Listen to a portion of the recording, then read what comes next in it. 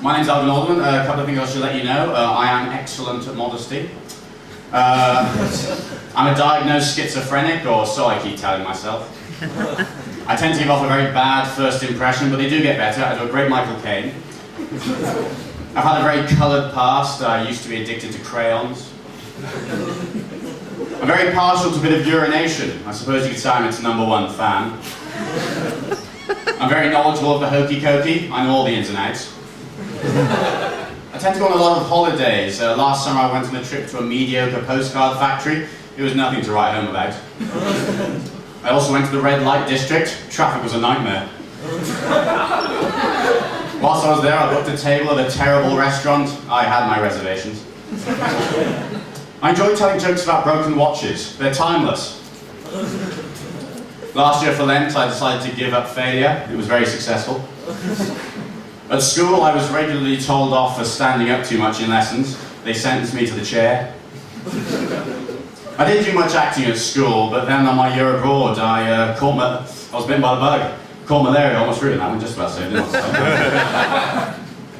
You know what's big at the moment? Fat people. But fainting anorexics, they're pretty thin on the ground. My friend called me ignorant the other day. Pah, ignorant. I don't know the meaning of the word. Aging is a terrible thing. My grandma, she wakes up every day. She doesn't recognise the face of the man in bed next to her. It's not the Alzheimer's, she's just a drunken slut. I had a ploughman's lunch earlier.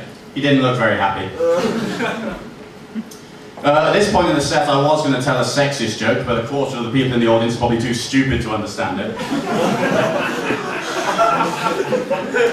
You know what I hate about misogyny? Women. On my year abroad, I went on a worldwide one-man game of hide-and-seek. I was trying to find myself. I went out last night, came home with a bird on my arm. Always loved a bit of falconry. A close friend of mine asked me if I've ever had any trouble saying simple verbs. I can't say I have. I've got a very small friend who has no arms. He doesn't hold his alcohol very well. I recently saw a documentary on the history of tampons. It was absorbing.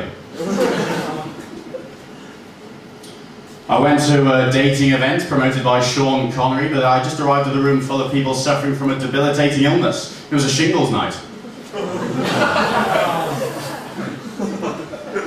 After years of having to deny sleeping with prostitutes, it's no surprise that members of the upper class greet each other with, "What ho?"